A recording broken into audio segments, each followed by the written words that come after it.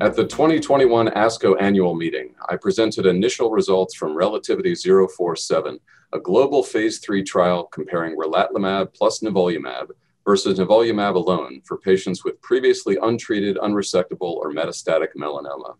Nivolumab, or NIVO for short, blocks the PD-1 immune checkpoint, and Relatlimab, or RELA for short, blocks another immune checkpoint called LAG3.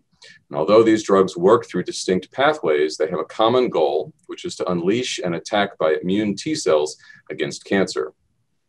In our study, 714 participants received either RELA plus NIVO or NIVO alone every 4 weeks. I should say that the RELA plus NIVO were administered in a fixed dose combination.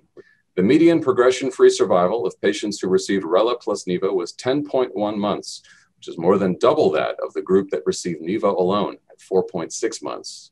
This significant improvement meant that the study met its primary endpoint with a hazard ratio of 0.75 and a p-value of 0.0055.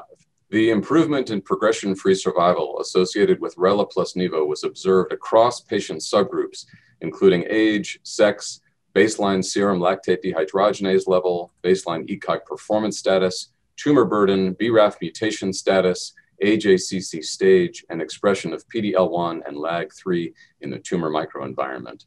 In general, the treatment-related adverse events associated with RELA plus NIVO were manageable and reflected the safety profile typically seen with immune checkpoint inhibitors. Treatment-related AEs that led to discontinuation of trial therapy occurred in 14.6% of patients in the RELA plus NIVO group, compared with 6.7% of patients receiving NIVO alone.